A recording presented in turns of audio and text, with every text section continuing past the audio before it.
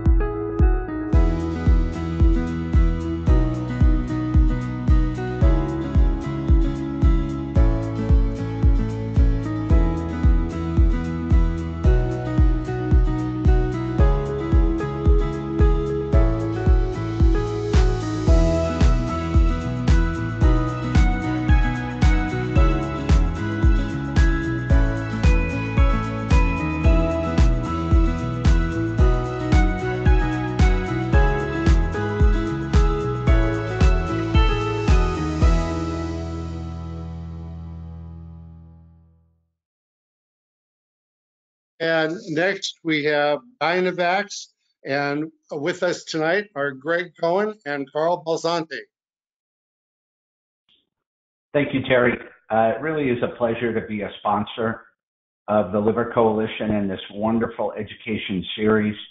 I have Greg Cohen joining me, who is a vaccine specialist with Dynavax. We are a company that has created the very first and only 2-dose 1-month hepatitis B vaccine.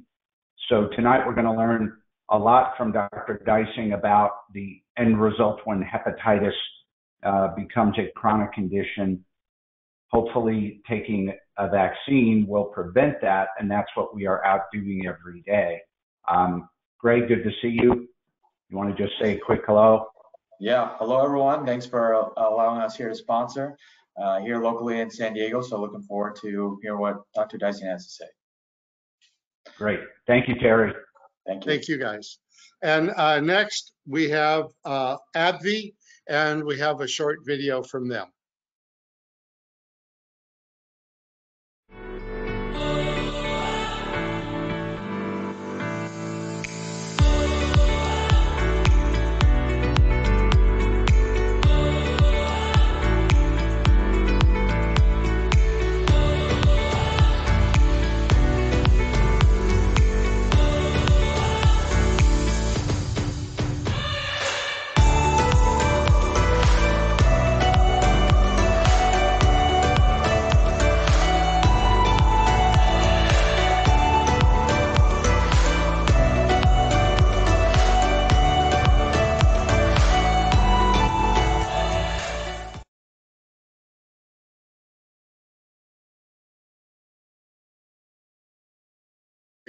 And I'd like to really thank all of our sponsors. We would not be able to put on these seminars without these wonderful pharmaceutical companies providing us with funding. So thank you very much for your engaging with us. I would like to remind everyone that today's webinar is for educational purposes only and should not be considered medical advice. Medical advice should only be received from your doctor. And now I'd like to go ahead and introduce Shirley Tsunoda, who is our Associate Medical Advisory Council Chair, and Shirley is going to be the moderator tonight. Hello, Shirley. Hi, Terry. Thank you so much. It's my pleasure to be here, and I just wanted to remind the audience, if you have any questions, please go ahead and put them in the chat, and we will address those at the end of the webinar. So I'd like to introduce our speaker for tonight, Dr. Adam Deising. He's a transplant hepatologist at Scripps Green Clinic and Hospital here in La Jolla. And he's going to talk to us today about, I tested positive for hepatitis B. Now what? Dr. Deising?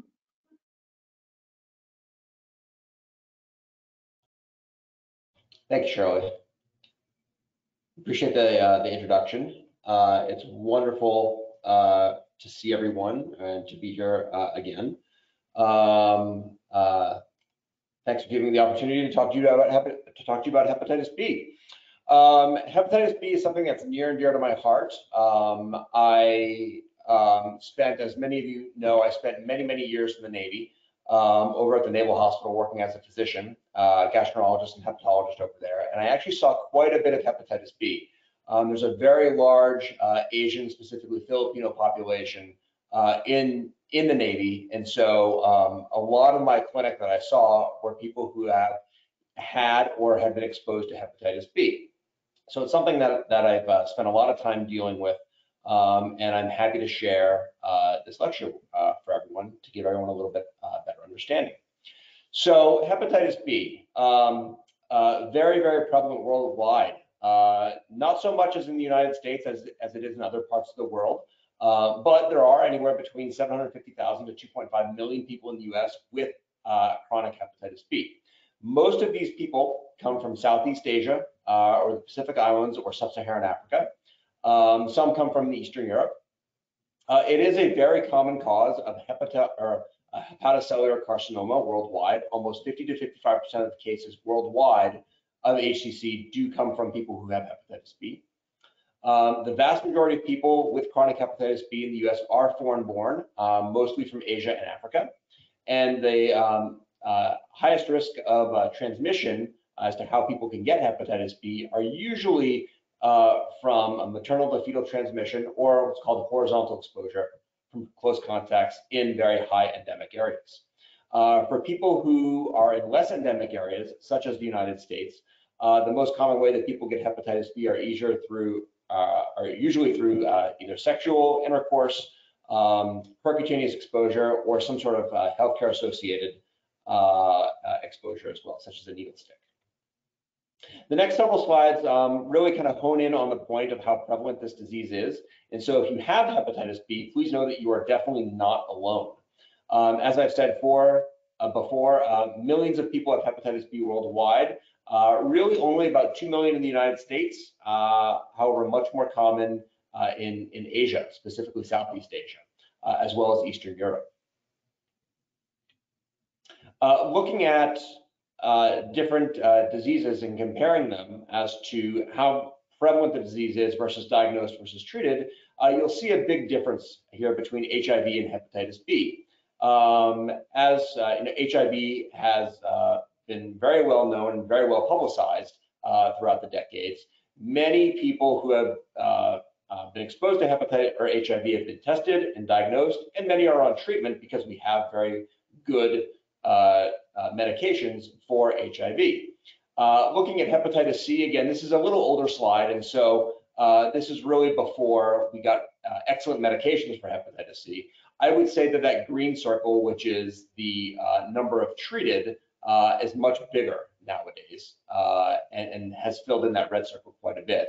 But looking at hepatitis B, you can see that those who are exposed to hepatitis B are much larger, and fewer are diagnosed compared to how prevalent the disease is, and even fewer than that are actually treated for hepatitis B. So it is a very big deal in the world.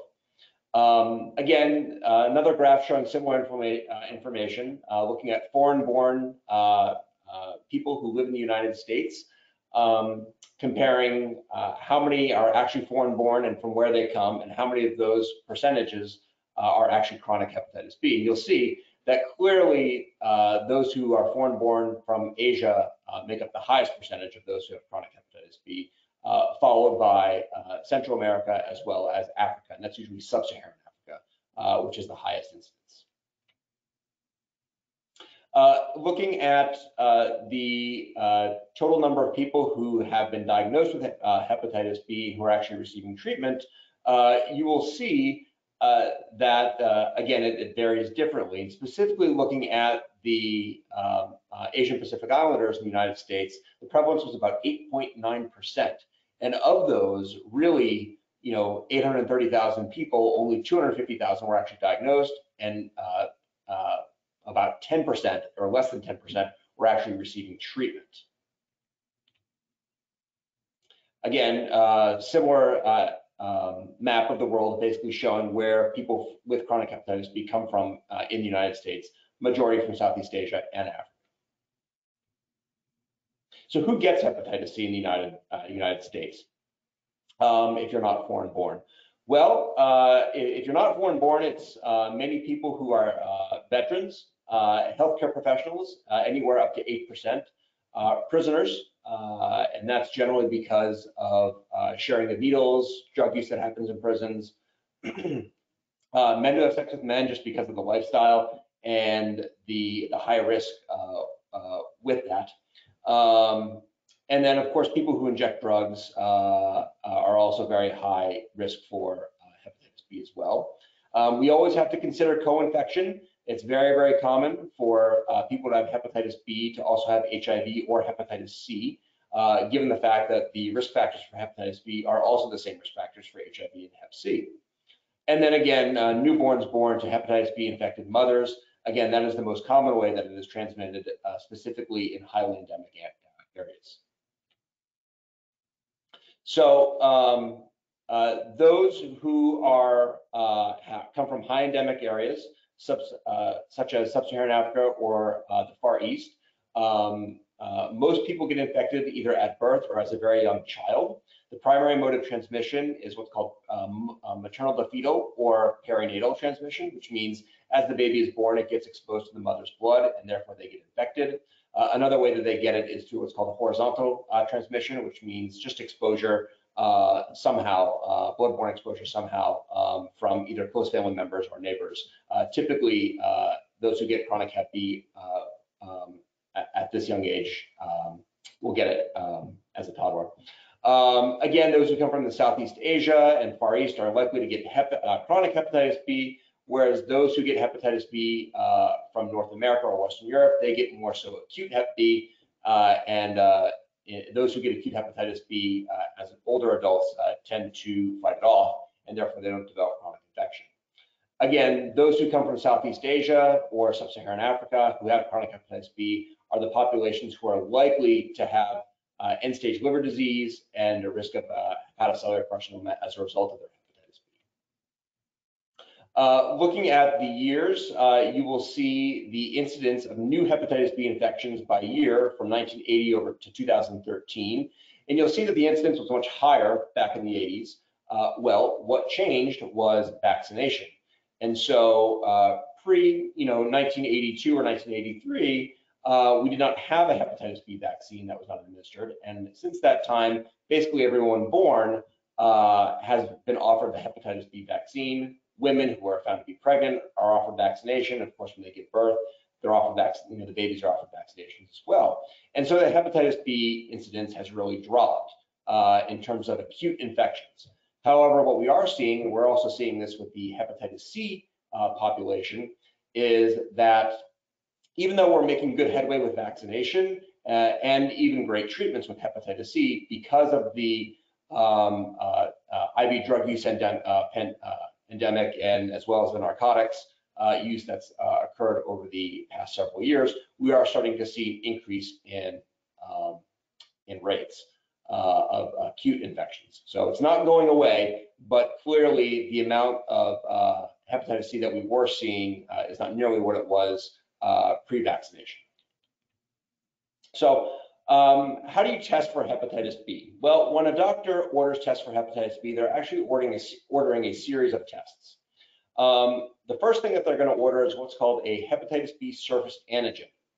Having a positive surface antigen basically is a marker of active infection. So if you're surface antigen positive, you have hepatitis B in one way or another, actively. You're actively transmitting the virus, producing virus, and you can transmit it to other people.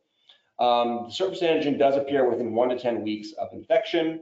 And then if the surface antigen lasts beyond 6 months, that does indicate chronic infection.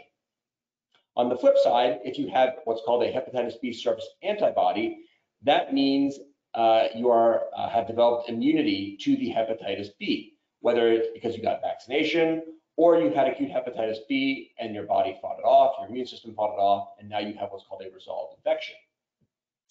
The other thing that we can check is what's called a core antibody, and that can come in either IgM or IgG form. The core IgM antibody, if it's positive, suggests acute hepatitis B infection. If you have a negative core IgM but a positive core IgG core antibody, that suggests that, again, you have been exposed to hepatitis B at some point in time, whether or not you have active infection or whether or not you've fought it off and now have immunity. The other thing that we also check for is what's called E antigen. E stands for envelope, and so having a positive E antigen for hepatitis B basically means that the virus is replicating very, very quickly and in high numbers. And so oftentimes people who are E antigen positive have viral loads in the millions to hundreds of millions, versus if you are E antigen negative and you have chronic hepatitis B, then the viral load is much, much less, typically only in the low thousands. The natural history of hepatitis B typically goes from an acute infection to a resolved infection, okay, if you're going to get over it.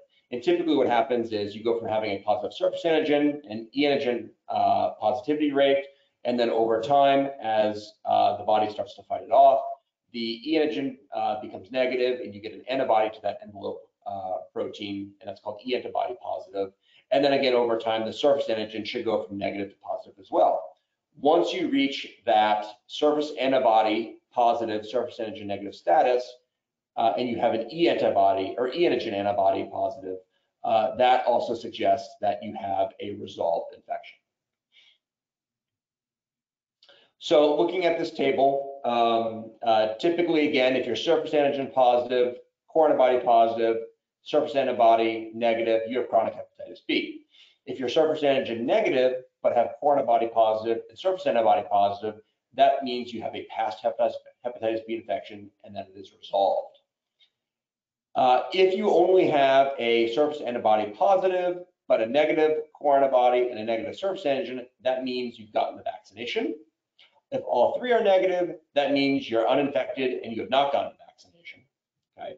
There are rare instances nowadays where some people can have an isolated, what's called an isolated core positive antibody, but yet the surface antigen negative and the surface antibody is negative. Typically, when we see these cases, that means they had been exposed to hepatitis B in the past, or it's a false positive. False positive rates in these instances are pretty rare nowadays, only because the assay that we use to test for this is so good that we just don't see false positive rates anymore. Typically in this scenario, what we see is it's just resulting from a past infection from so long ago that the body has just lost antibody. A way to clarify that would be to actually get a hepatitis B DNA testing and actually test for the viral load. If the viral load is negative and you have an isolated core antibody positive, again, we just assume that you had the infection a long, long time ago. So who are candidates for screening for hepatitis B? Well, typically people who have come and born from high or intermediate endemic areas, which is defined as greater than 2% prevalence rate. Again, most often that is Southeast Asia, Sub-Saharan Africa, or Eastern Europe. U.S. individuals or U.S. born children of immigrants from high endemic areas. Okay, so even though, say, someone was born in this country, if the mother was from, say, Vietnam or China, again, that is someone who is born to a person who came from a high endemic area and could have had hepatitis B and therefore potentially passed it down to the child. So again, that person should be screened. Household or sexual contacts of people who have known hepatitis B or active hepatitis B, persons who have ever injected drugs, people who have multiple sexual partners or a history of STDs, men who have sex with men, inmates in prisons or other correctional facilities, people who have chronically elevated liver enzymes for unknown reasons should be tested for hepatitis B. Those who have been tested for HIV or hepatitis C and are positive for either one of those conditions should get Hep B testing as well, as they could be co-infected. Again, all those who are undergoing hemodialysis should be tested, given just the high risk of potential infection in dialysis centers. And of course, all pregnant women, regardless of vaccination status, should be tested just to make sure that they don't have chronic infection. So vaccination at the time of testing. Patients in settings where universal vaccination is recommended. Again, typically people, if you're have had an STD or HIV testing, or in hospital-based settings or clinic-based settings, those people should be vaccinated for hepatitis B. Those who have a history of drug abuse should be offered vaccination as well if they're not already immune. And again, people who work in healthcare settings that targets to patients who or people who use injection drugs or who have other high-risk behaviors, again, should be vaccinated. And of course, those who work in correctional facilities should be vaccinated as well. The vaccine should be administered at the same medical visit, if at all possible, when you're getting them tested, unless there's a reason not to do that. And again, people should be directed to a venue where vaccination is recommended, but testing is not feasible. Again, should get the vaccination as well. There are two different types of vaccines that are currently available. One is called Engerix-B, the other one is called Hepaslav. Both work well. The Hepaslav vaccination is the 2-series vaccination, whereas the Engerix-B is the 3-series vaccination. Again, depending on where you are and what's available, either one of those should be sufficient. People who should be fighting against hepatitis B infection. So again, the goals are to treat patients with chronic hepatitis B and prevent chronic hep B. You interrupt the route of transmission. You want to immunize susceptible individuals. And of course, if you give vaccine to a baby from a mother who has chronic hepatitis B, you want to get vaccine in that baby. This says within 24 hours, but really ideally within 12 hours of birth is best. Again, vaccination is the most effective strategy to prevent individuals from contracting hepatitis B. So when do you test for hepatitis B in people who have had a history of, quote, vaccination? Basically people who, even though they say they've had a vaccine, even people who come from geographic areas where the prevalence is very high, or US-born persons not vaccinated as infants whose parents were born in regions of high endemic areas, or if you have high-risk behaviors, again, even though they've said they had vaccine, you should still test them just to make sure that they haven't been exposed before they actually got the vaccine.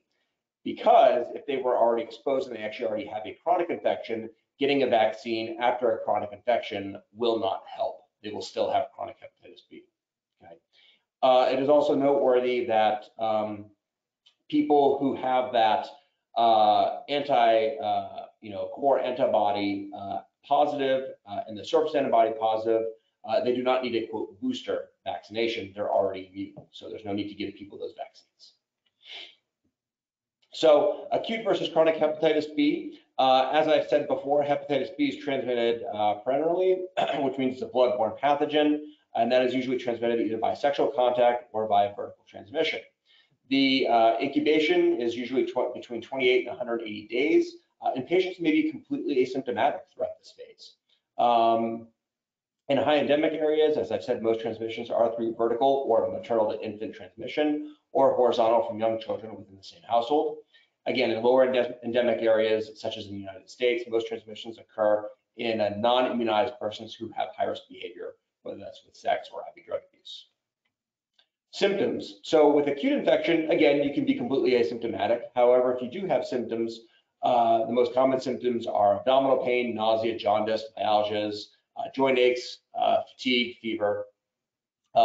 A very rare percentage of patients who get acute hepatitis B will go on to develop acute liver failure. That's less than 1%. Oftentimes with acute hepatitis B, if you get your labs checked, or if you happen to have jaundice and you go in to see a doctor, oftentimes we'll see elevated liver enzymes, that's the AST and the ALT, potentially high bilirubin levels, and then we may see what's called an elevated INR, which is a measurement as to liver function. It's an indication of how well the liver is functioning. If the liver is not functioning well, or if it's very, very inflamed, that INR value will climb and it will be high. And if it's very high, it can be actually a rather poor prognostic indicator of someone even potentially going on to develop severe injury or maybe even needing a liver transplant. For those who go on to develop chronic infection, most commonly, these people, again, are asymptomatic. But again, people who do have symptoms, they go on to have just chronic fatigue, joint pains, muscle pains. But some people with chronic hepatitis B may not even present with symptoms until they actually develop symptoms with cirrhosis or even liver cancer. There are some what's called extrahepatic manifestations, which means people who have other organ involvement related to the hepatitis B. Something called polyarteritis nodosum, which is a chronic inflammation of the blood vessels in the body. And then people can have kidney problems where they get kidney injury, either acutely or chronically because of the chronic hepatitis B. In people who have acute hepatitis B, again, what will happen is they will get exposed at time 0, and then within 1 week or 2 weeks after exposure, they will start to develop what's called the surface antigen, and they will make that E antigen as well. This is the time frame when they may have symptoms. Again, as the immune system kicks in and the body starts to fight it off, they will eventually go on to develop antibody against this E antigen.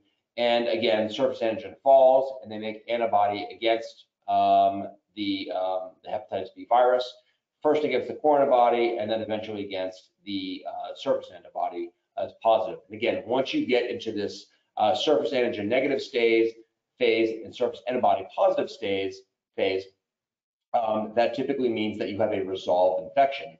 And again, that can happen within a time span of 3 months to maybe even 6 months of acute exposure. So what is the natural progression of acute hepatitis B? Well, the final outcome typically is complete recovery. And again, that's most people who get exposed to as adults and get acute hepatitis B will have complete recovery. If you go on to develop chronic hepatitis B, that can lead to cirrhosis or liver cancer. And again, those people who get exposed when they're very, very young are the most at risk of developing chronic hepatitis. To put a number on this, if you get exposed as a baby or as a toddler, your chances of getting chronic hepatitis B are about 90 to 95% if you get exposed as a newborn, and about 25% if you get exposed as a young child. Versus if you get exposed as an adult, your chances of getting chronic hepatitis B are less than 5%. So again, if you get exposed to as an adult, it's not nearly as much of a chronic problem as it is if you get exposed as when you are a little baby. The natural history of chronic hepatitis B, typically there are several different phases of the hepatitis B virus when we're talking about chronic hepatitis B. Again, the things that we look at how high the viral DNA level is and what the liver enzymes are, okay? Usually in people who have completely normal liver enzymes, okay, and very high hepatitis B virus levels, typically in the millions, these are people who are in what's called a chronic infection, high replicative, low inflammatory state. The old terminology for this was immune tolerant, okay? But now we call it just high replicative, low inflammatory state. Again, these people have very high levels of DNA. They have normal liver enzymes. They're often E antigen positive. They have very little to no inflammation on a liver biopsy if you were to do one, and they have no scar tissue if you were to do a biopsy, okay? These people in this state can typically just be observed, and they don't necessarily need treatment. Progressing you go from this low inflammatory state to what's called an immune clearance state. Basically, these people will have fluctuating levels of hepatitis B virus. They can be higher, they can be lower, they can be going up and down. But the key here is that something happens where the liver enzymes start to climb, and you have active inflammation, okay, of the virus, and it's causing damage to the liver. And so if you were to biopsy these people, you would actually see evidence of significant inflammation or maybe even scar tissue in the liver. These people, if they go left untreated, who are in this stage, may actually have high risk of going on to develop cirrhosis of the liver or even liver cancer. Outside of this stage, people who then progress out of the immune clearance can go into what's called the E antigen negative chronic hepatitis, which is people who, again, they're missing that E antigen, but they're still, they're still producing viremia or virus, and the DNA levels are high, but maybe not as high as they were in this stage. It's these people who, again, if you biopsy them, they have ongoing inflammation and they may have fibrosis. Again, these people are at high risk of developing cirrhosis or liver cancer if left untreated for a large period of time. Moving on, you can then progress into having what's called inactive or non-replicated chronic hepatitis B. These people will have very low levels of virus. The liver enzymes may be completely normal, but yet they're still hepatitis B positive. But it is these people who, again, if you were to biopsy them, do not have a lot of inflammation and may have very little scar tissue, and these people can be observed. And then finally, if you get lucky enough to where you lose the surface antigen, basically once that becomes negative, the liver enzymes become normal, the virus becomes undetectable, and that's when you are in this, quote, resolved hepatitis B state. It is very important to know that this is not necessarily a linear progression. Not everyone will go through each one of these phases or stages in order. And in fact, some people may never go through some of these stages. And it's also important to keep in mind that some of these stages can last decades. People can remain in this high replicative, low inflammatory state for 10, 20, 30 years, potentially even longer, without actually having significant liver disease. It's amazing. In contrast, people can have in these chronic hepatitis phases also for many years and just not know it, and may not have any symptoms. And the only way that we pick it up is that if they come in and they have elevated liver enzymes, and we find that they're in this stage. Okay. On the flip side, people can go from this immune, highly replicated state and progress to, immediately this E antigen negative chronic hepatitis or this inactive non-replicated state. It does happen, and we see it all the time. So to help us better determine what phase of the hepatitis B virus you are in, the doctor needs to know how high the viral load is, what the liver enzymes are, and typically if you're surface antigen positive or negative, or if you're E antigen positive or negative. And that will help kind of put you in one of these categories. And depending on where you are, really determines as to whether or not you need treatment or not. Again, this is a very similar diagram with basically the same information. Again, looking at different phases, going over what I just said, looking at viral DNA levels and liver enzyme levels, going through the different phases. So why is it important to identify people who are hepatitis B infected? Well, if we identify you early, we can typically intervene early, which means we can hopefully help prevent someone from developing severe liver disease or cirrhosis or liver cancer.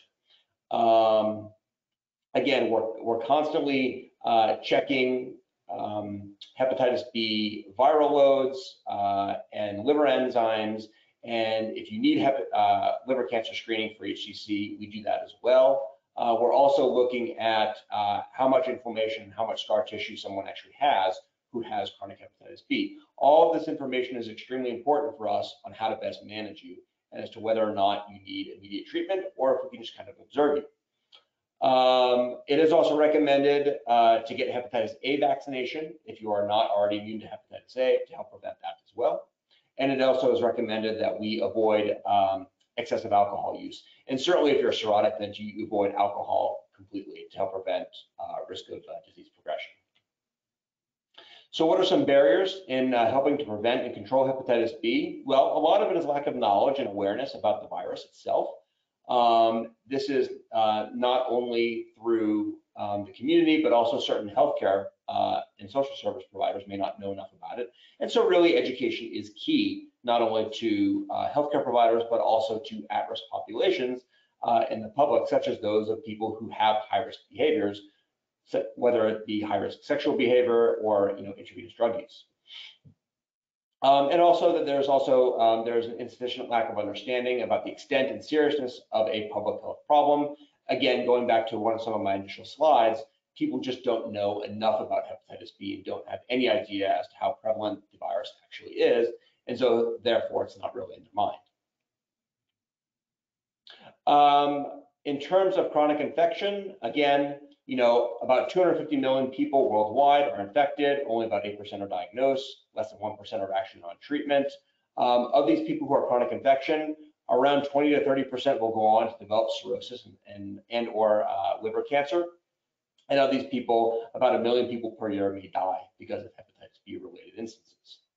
So again, it is very, very common. This is just a pathology slide. If we were to do a liver biopsy of your liver in someone with hepatitis B, in terms of looking at stages of scar tissue or fibrosis, this is what we are. This is completely normal. Blue equals scar tissue, and so the more blue you have, the more scar tissue or fibrosis you have. So stage 1 is a little bit of scar tissue. Stage 2 is a little more. Stage 3, you start getting scar tissue between different bands of the liver. And then stage 4 is what's called cirrhosis, whereas you start actually getting nodules of scar tissue that encompass normal liver cells. Okay.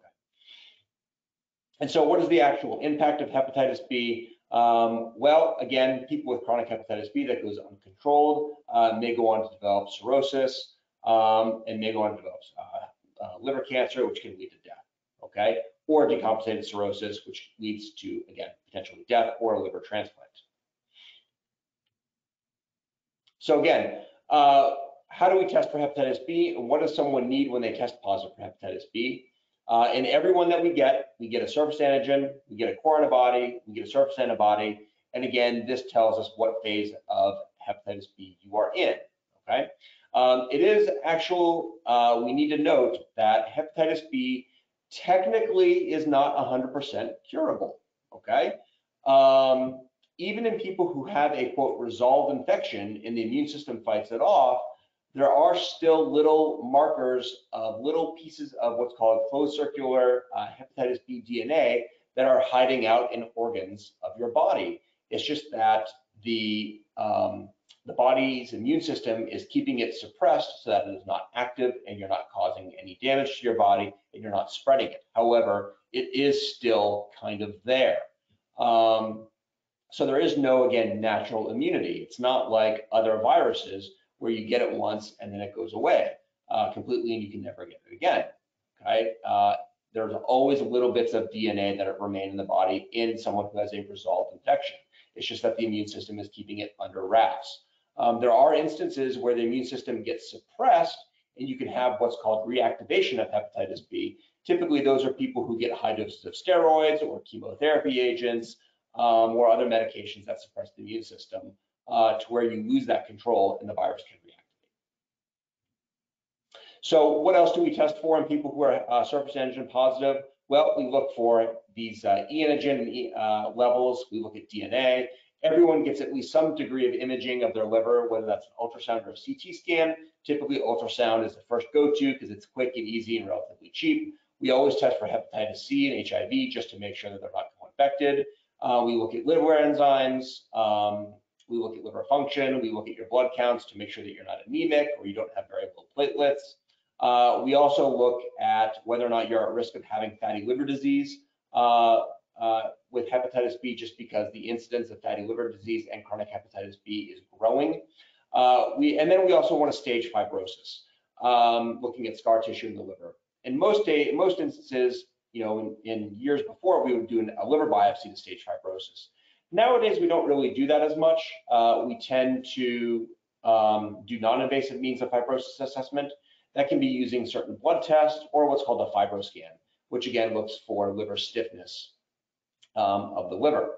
We also test for hepatitis delta, just because hepatitis delta can be co-infected with hepatitis B as well. And if you have a hepatitis delta co-infection, that can sometimes mean a more significant disease and risk for disease progression. Okay. We also look at whether or not someone has a family history of liver cancer, if they use alcohol, if they're pregnant, and clearly if they have brothers and sisters or parents who may have been exposed to hepatitis B, we always recommend that they get tested as well if there's concern for someone getting exposed via maternal to fetal transmission. And again, we do a liver biopsy if we're unsure of what's going on, or if we're really unclear as to how much scar tissue someone has. So what is a fibroscan? Well, it's a liver stiffness assessment. Typically what we do is we put a probe over the liver. As you press the button, vibration waves get sent across the liver, and then depending on how stiff the liver is, it affects the speed of those waves coming back to the probe, and it spits out numbers. The stiffer the liver is, typically means the more scar tissue or fibrosis someone has. All right. So usually, depending on how high the liver enzymes are, it affects the readings of the fibroscan, which can determine how much scar tissue someone has.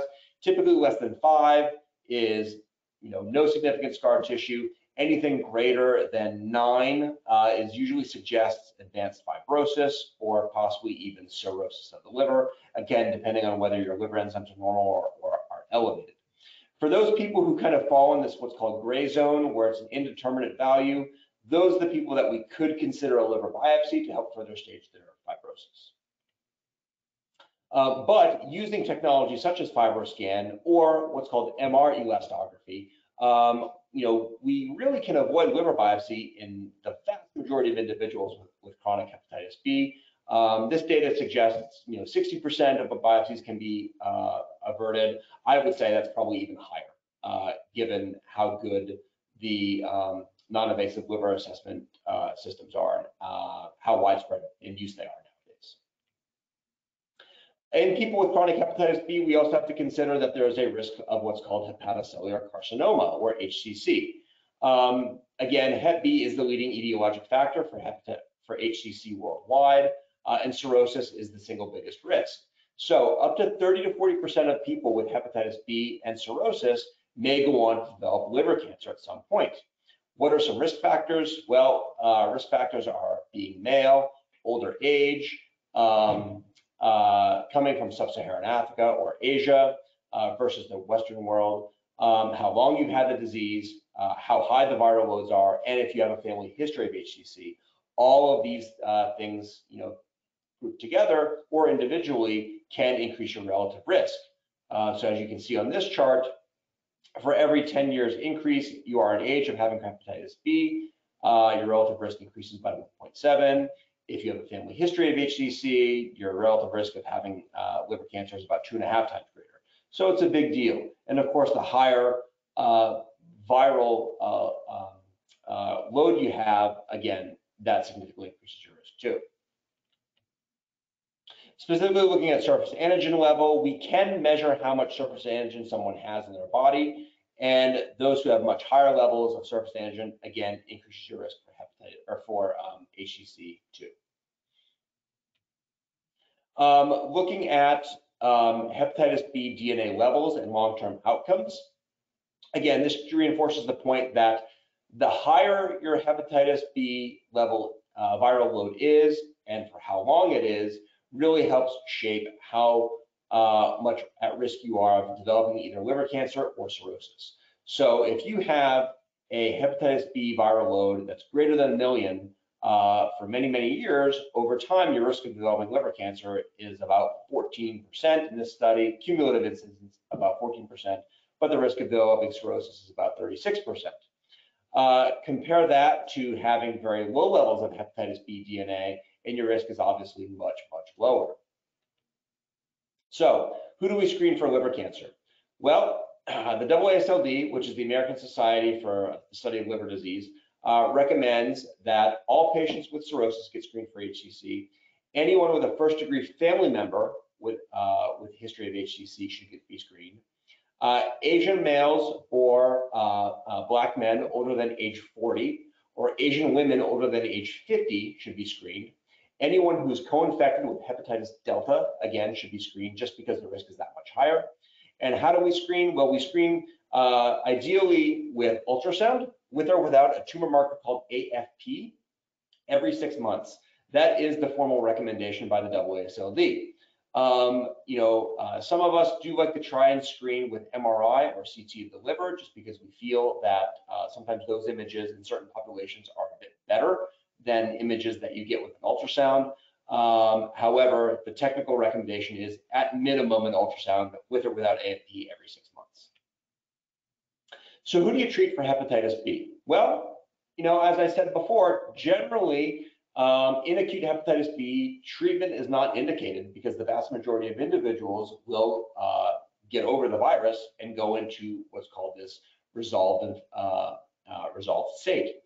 The exceptions to that are those people who do end up presenting with acute liver failure. So people who have acute liver injury, have what's called a high INR or coagulopathy, and they have what's called hepatic encephalopathy. Those who present in that fashion have a very poor prognostic indicator and are at high risk of dying without a liver transplant. But those people should also be started on treatment for Hep B as well. And if you don't have actual liver failure, again, more commonly, if you just have a protracted severe acute hepatitis lasting more than 4 weeks, if you're very symptomatic, if things aren't really getting better, again, those are people who you can consider putting on treatment as well. If you are going to treat them, the most common treatments that we have nowadays is either with tenofovir or entecavir. They are oral medications that can be taken once per day, and they are very, very successful. In the acute hepatitis B population, taking these medications, if you start them, have a very good chance of converting, going from what's called a surface antigen positive to a negative status, and therefore going into a resolved infection. Again, that is in the acute setting. It's very different in the chronic setting, where people who have had chronic hepatitis B for many, many years, those people are less likely to go into spontaneous recovery. Who do you treat for people with chronic hepatitis B? Well, again, not everyone needs treatment. You only treat when there's high suspicion or evidence of ongoing inflammation and fibrosis. And so in these individuals, you consider e antigen status, liver enzyme level, which is the ALT, and the viral DNA level. In people who you are going to treat, okay?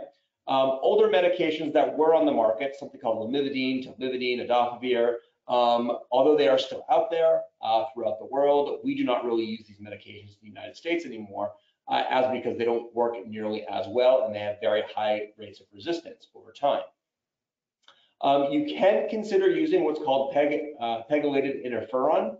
I will tell you though that not many people choose this option. It's an injection once a week for about 48 to 52 weeks. There are many, many symptoms to pegylated interferon, and the rates of seroconversion going from a positive to negative status, although are higher than if we use oral medications, they're still not anything great. And we'll see that in just a little bit in one of the next couple slides. Again, a lot of symptoms with that medication, and it's really only good for people who meet certain criteria, okay?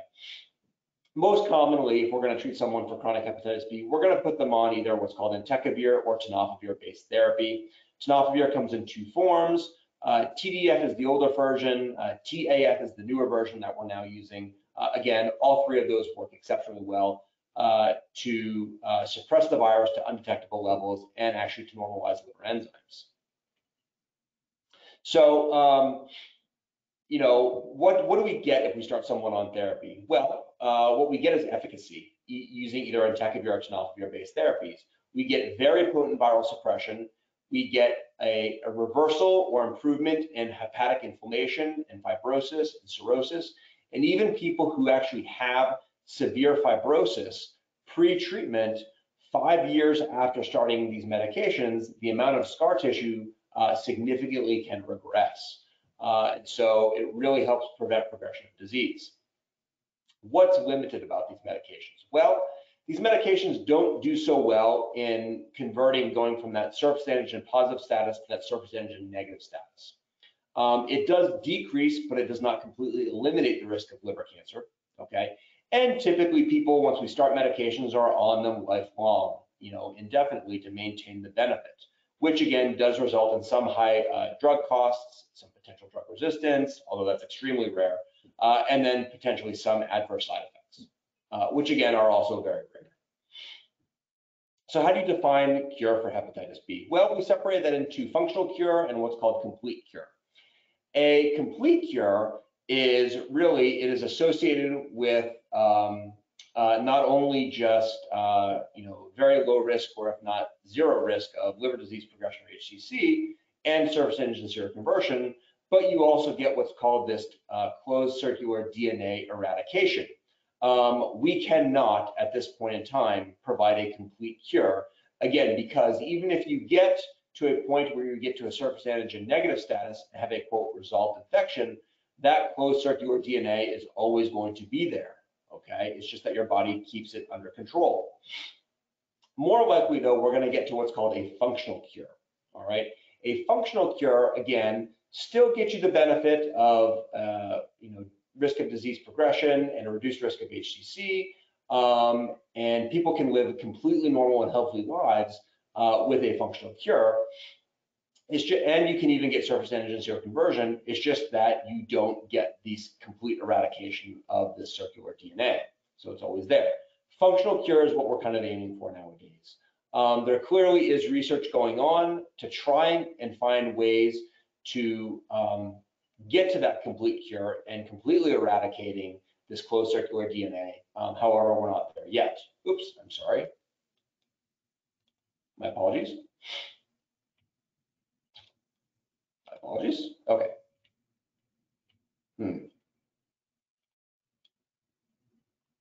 Not sure what's going on here. I seem to be going in and out of mode. Sorry about that. So again, factors that favor monitoring versus factors that favor treatment. Again, people who are where we can monitor are those people who are kind of in this what's called immune tolerant state or highly replicated state where the virus is very, very high, but the liver enzymes are completely normal. These are people that we don't really need to treat. Again, people in this low replicative state, virus is very low but detectable, but still in normal liver enzymes. People who we definitely need to treat are people who have acute inflammation, elevated liver enzymes, high viral loads of viral DNA. Those people we definitely treat. People who are pregnant or women who are pregnant who have very high viral loads, we will often put them on treatment to help reduce the risk of maternal to fetal transmission. And also people who are on certain medications that suppress the immune system, we may offer them treatment as well in order to help prevent what's called reactivation. So again, these are just the guidelines put out by the AASLD as to who to treat and who to observe. We separate this into people who are e antigen positive, again, non-cirrhotic patients. If liver enzymes are very low, but the viral load is very high, you can watch these. If the liver enzymes are very high and the viral load is high, you treat those people, okay? If they fall into the gray box or this middle box here, there are certain criteria that we use to determine as to whether or not treatment should or could be beneficial. If they are e antigen negative, again, if they have liver enzymes that are completely normal and a viral load less than 2,000, we watch those. If it's greater than 2,000, but again, still liver enzymes that are totally normal, we watch these people as well. If the liver enzymes are greater than 2 times the upper limit of normal and have a high viral load greater than 2,000, we offer these people treatment. If again, you kind of fall somewhere in the middle, these are the people who are oftentimes looking at how much inflammation and how much fibrosis they may have. So we'll be considering fiber scans in these people or possibly even liver biopsy if the non-invasive route of determining fibrosis is inconclusive. So in general, Hep B DNA greater than 2,000, elevated liver enzymes, and typically that's an ALT over 25 in women and 35 in men. if you're older age and have active liver disease, if you're very high risk of HCC or a family risk of HCC, or clearly if you're cirrhotic, then we offer treatment regardless. Okay. So looking at different therapies that are available, we have, as I said, peg interferon and entecavir, and then the tenofovir-based therapies. Again, if you're using peg interferon, you're looking at weekly dosing for at least a year. Very, very high incidence of side effects. I basically tell people that they're going to feel like they have the flu or coronavirus for an entire year. And so when you tell them that, it's not generally a very popular medication that people want to go on. Versus taking a pill once a day with very minimal side effects, and typically works pretty well to suppress the virus and make people feel better and to help prevent risk of disease. So I would say the vast majority of individuals that we treat for hepatitis B, we're putting on one of these oral therapies to treat them. Looking at efficacy in e-antigen positive versus e-antigen negative people, again, as I said before, if you are going to use interferon, interferon does technically have the highest risk of seroconversion.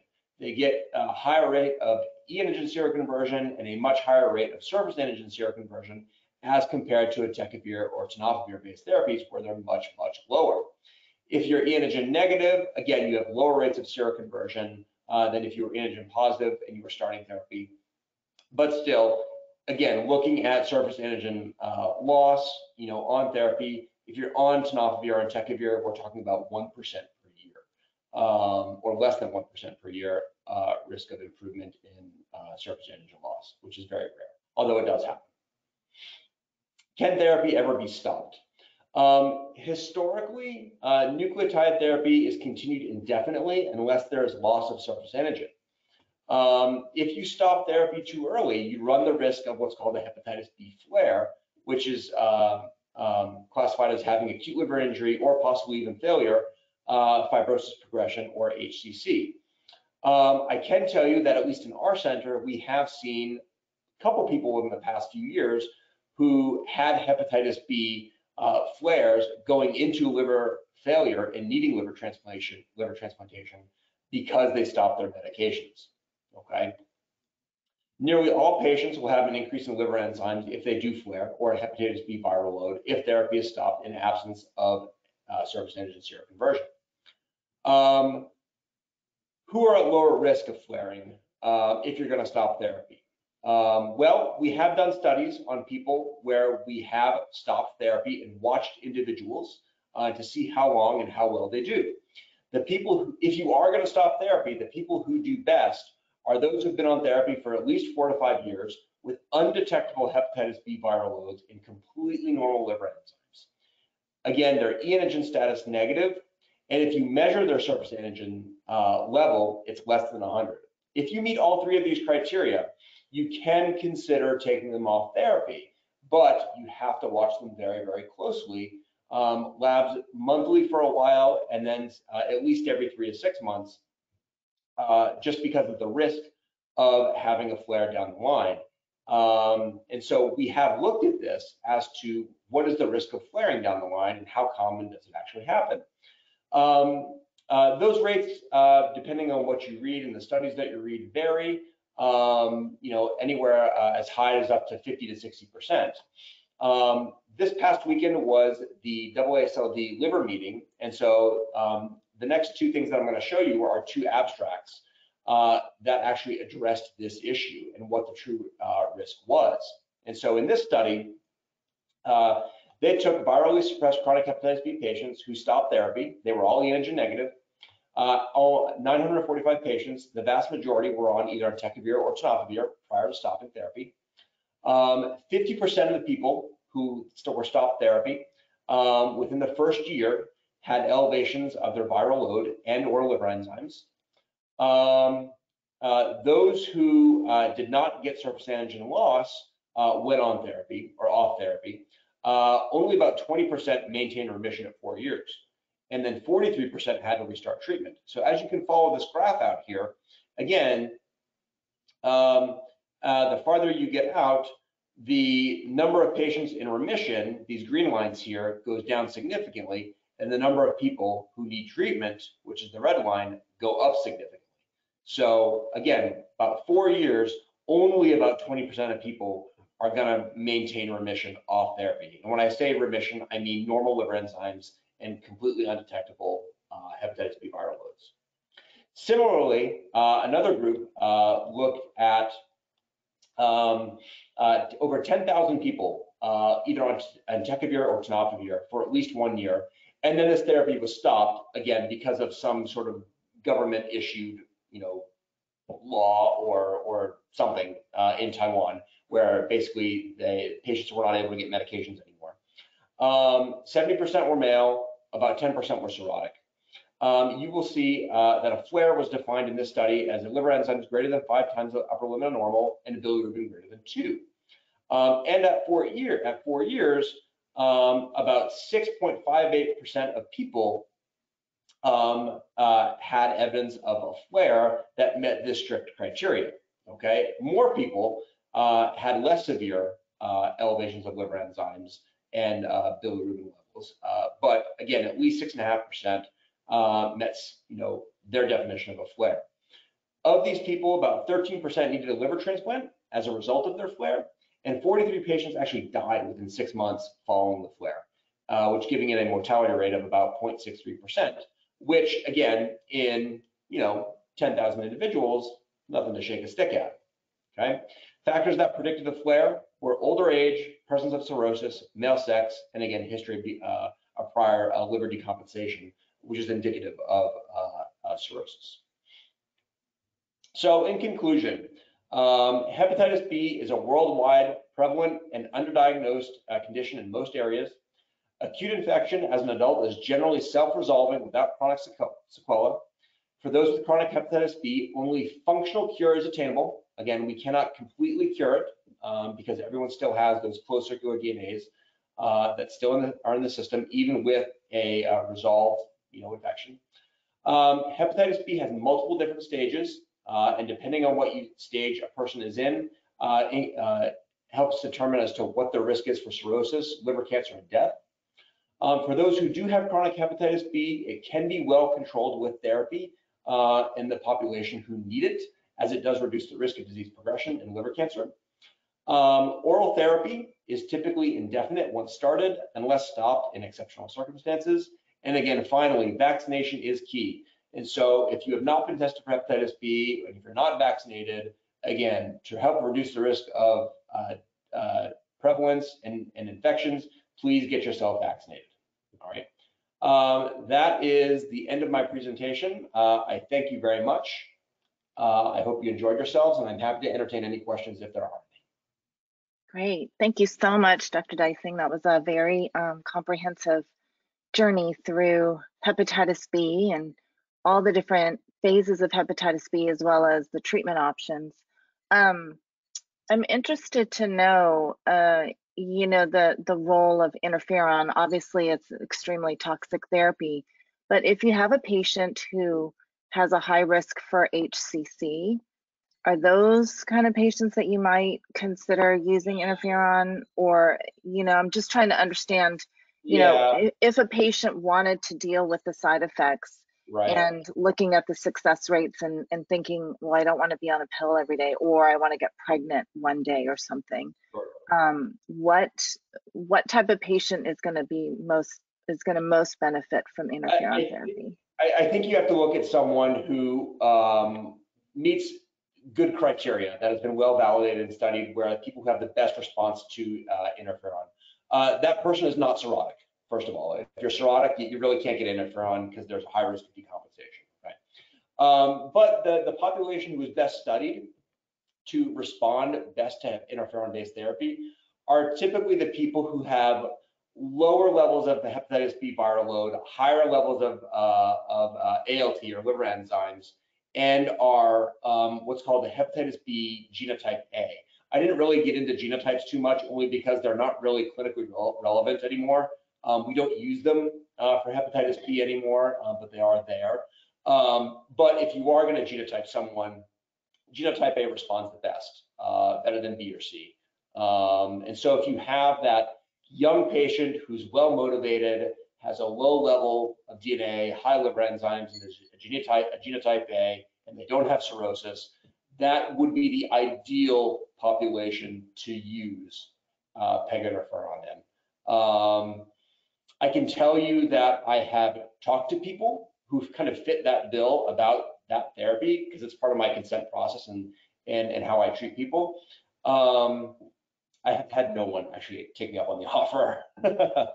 I don't know if Dr. Pakros has had someone recently, I should say recently, use interferon therapy outside of a clinical trial, because there are clinical trials that do use interferon therapy with other therapies as well, especially if you have hepatitis delta. Right. Okay. But yeah, outside of a clinical trial, I'm not sure how many people are actively choosing interferon-based therapy nowadays.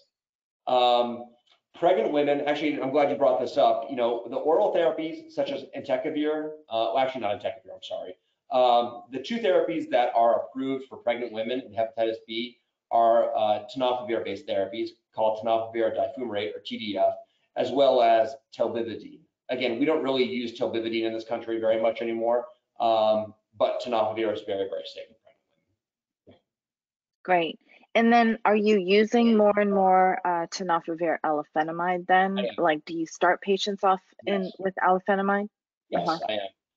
The main reason to use the newer version of tenofovir alafenamide over the older version is because it's different, it's cleared differently, and so because of its pharmacokinetics and how it's cleared, it doesn't cause as much kidney damage. Not that TDF caused a lot of kidney damage at baseline, but clearly there was some risk, and we had to monitor patients' kidney function while they were on that therapy. But what we have found is that with the newer version, the tenofovir alafenamide, or the TAF, that has much less risk of causing chronic kidney disease than the older version does. And it also decreases the risk of bone density loss as compared to the older version of TDF as well. So for those reasons, I think most of us are probably using the newer version of tenofovir, the TAF, over the TDF. I have had, if I'm going to start someone on tenofovir, I'm preferentially choosing TAF over TDF for those reasons.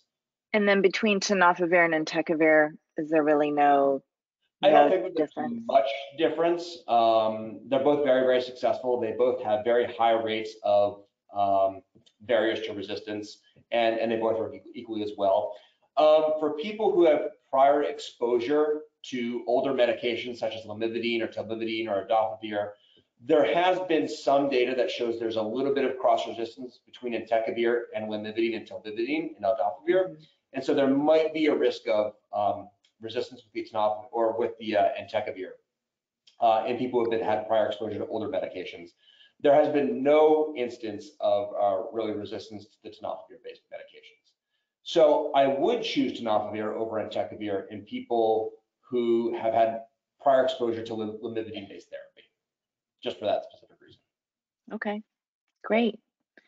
Okay, wonderful. Well, there aren't any other further questions from the audience, so I just want to thank you again, Dr. Deising, for an extremely comprehensive overview of hepatitis B, and I want to thank our audience for attending, and we hope you all have a good night. Thank you so much. Thank Take you care. so much. Bye-bye. Bye-bye.